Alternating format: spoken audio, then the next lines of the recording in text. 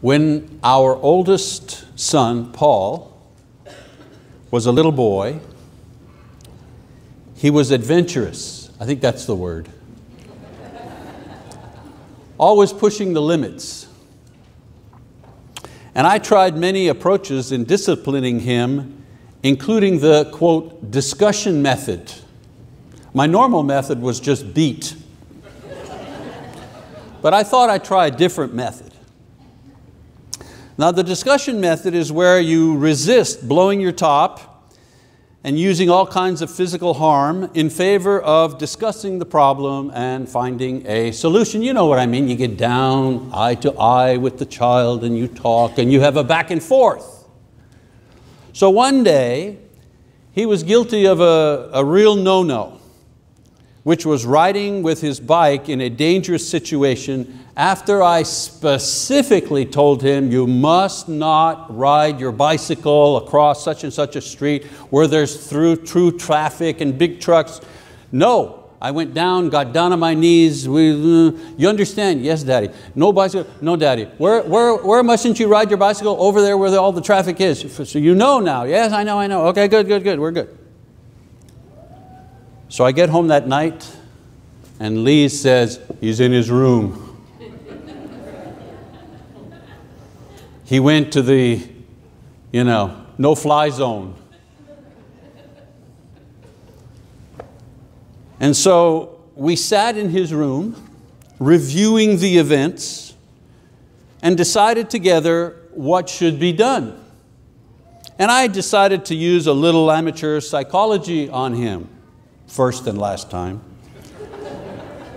I said to him, well, Paul, if you were me here and you were the dad, what would you do in this situation? And he answered, well, if I were you, I'd give me a second chance. Because early on he learned if you could make your dad laugh when he was mad at you, the game was over. The game was over. So this little boy understood something that I, in my anger and frustration and fear, right? And fear, had completely forgotten. As far as I was concerned, there was only one course to follow, one option: punishment. I was just discussing with him, what kind of punishment.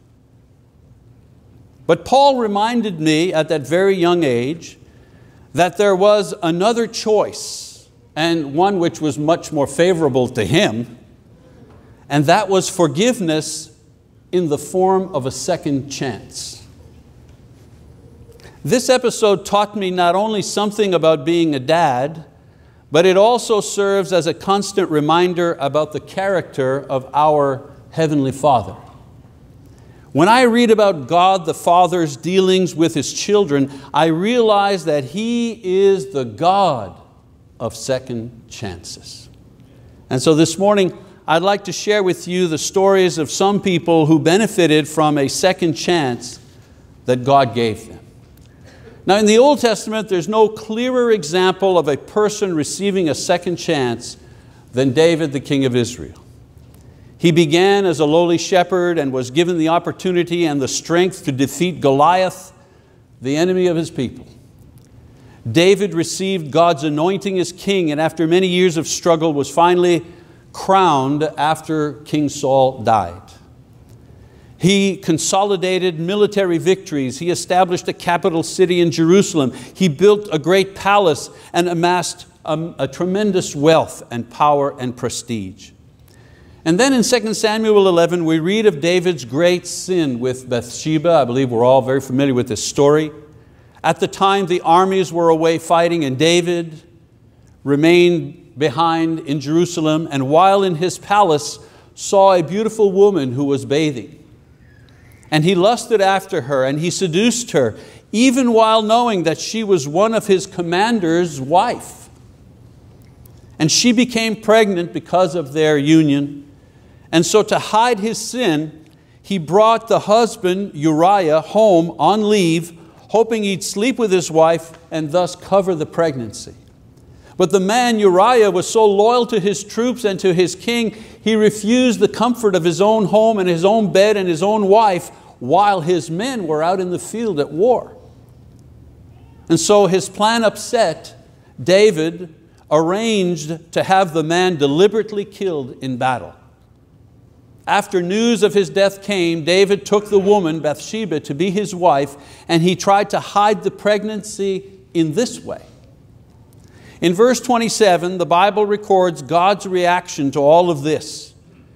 He said, "But the thing that David had done was evil in the sight of the Lord."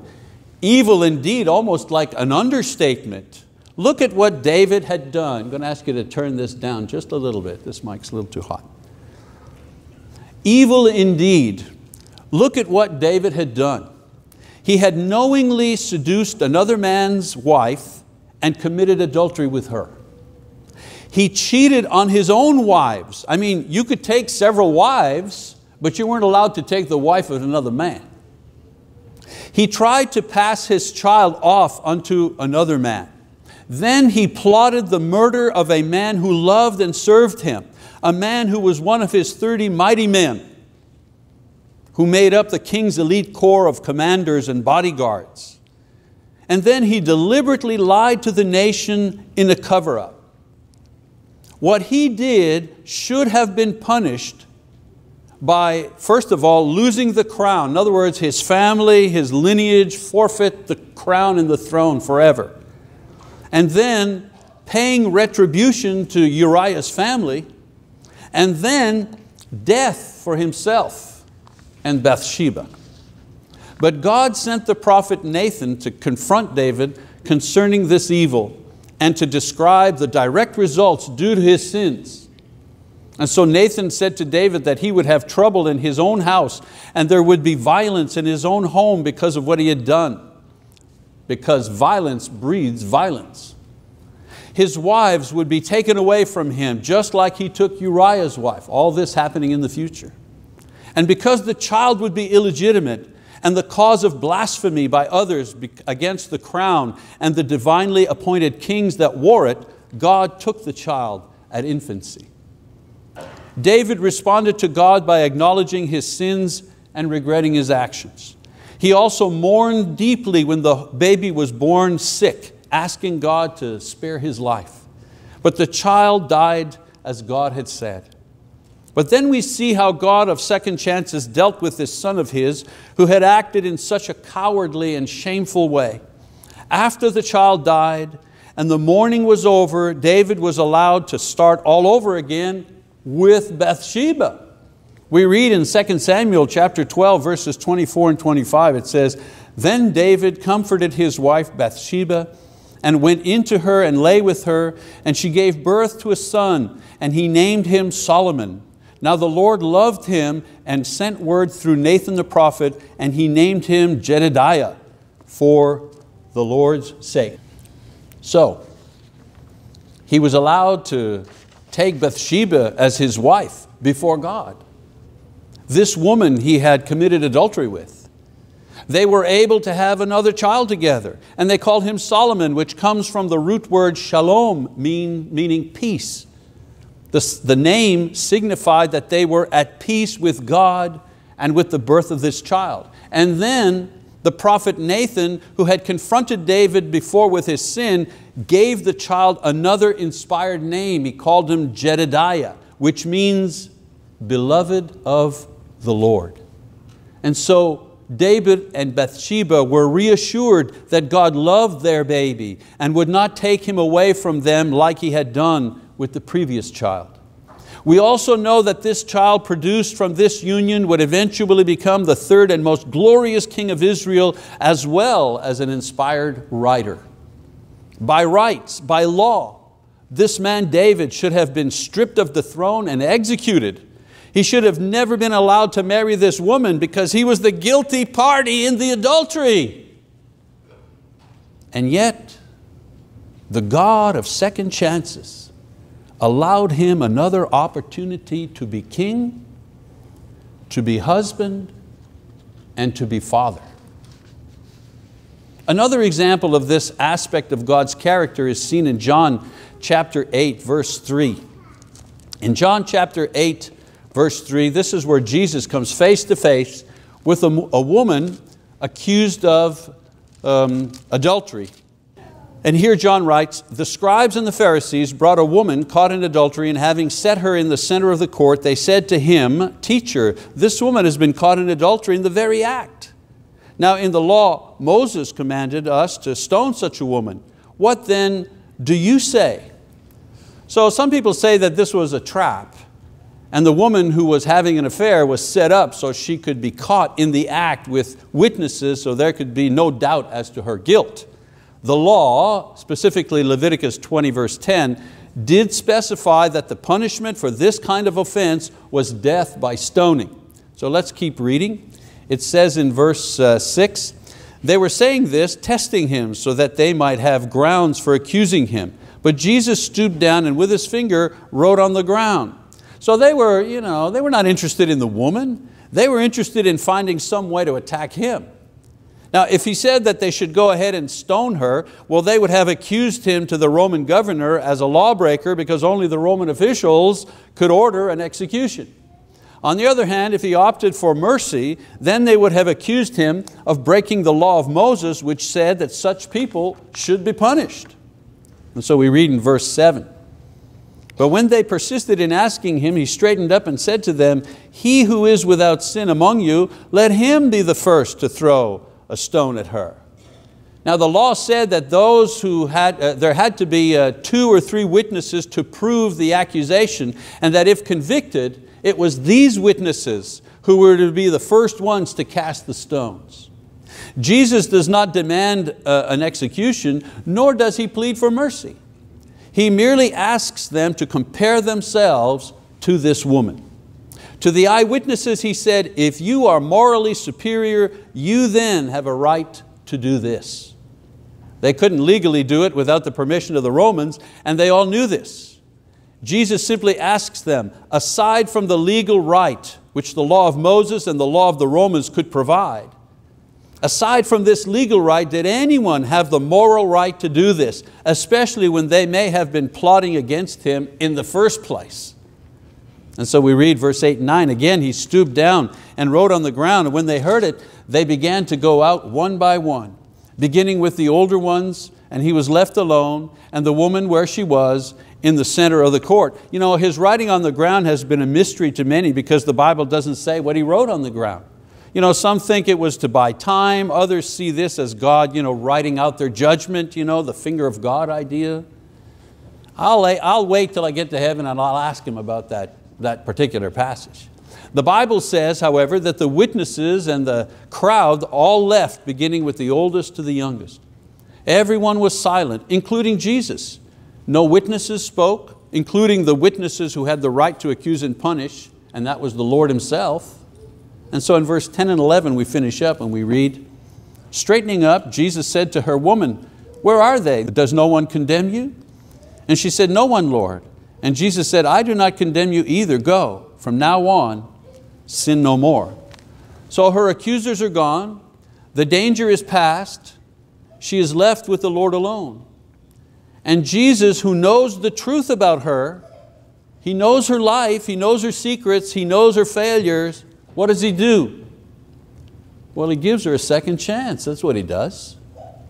This sin was known. This sin was an accident waiting to happen in her life. This sin came crashing down on her with all the humiliation and life-destroying, ego-crushing force that sin can have. Let's face it, think about it now. Imagine if you were dragged away from an adulterous affair and dragged into the middle of town and accused in front of everybody. Imagine how you would feel. Nothing to say, no defense. She was caught, she was going to pay. And what does God do? He saves her from the mob. He tells her that He too, for different reasons, does not condemn her. He tells her that she is free to go. He tells her, don't do this anymore. You see, the Pharisees and the religious leaders were there to see about punishment. How do we punish the guilty? Who punishes the guilty? How much punishment do the guilty receive? But Jesus opens up another option for the guilty, and that is forgiveness and the possibility of a second chance. You know, we may not have sinned as seriously as David with his adultery and his murder and his cover-up. And we may not have had to suffer public humiliation for our sins like this poor woman here in this story. But I ask every single one of you here this morning, who among us has not needed at one time or another a second chance from God? Anybody here never need a second chance from God? A second chance to do right by our parents. A second chance at marriage. A second chance after wasting our youth, our money, our talent, our promise, our opportunities, our health. Let's be thankful that God is a God of second chances, because we all need a second chance at one time or another in our lives. Do you need a second chance from God today? You can receive another chance at a better eternal life, of course, by believing in His Son, Jesus Christ, and washing your sins away through repentance and baptism in His name. There's the second chance for non-believers. And when you become a Christian, the Bible says that you will be forgiven and have a second chance at everything.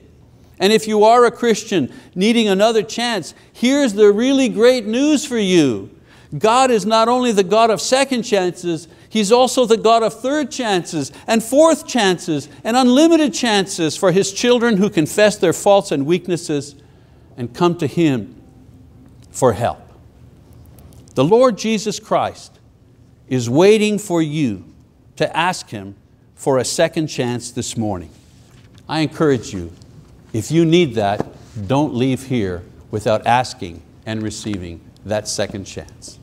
If you need to respond to this lesson, if you need that second chance in the waters of baptism, or that second chance in confessing sin, or that second chance in asking for help, our elders are here, they're present, they're ready, they're willing to pray for you and ask God to give you that second chance. Shall we stand and sing the song of encouragement while we consider our response?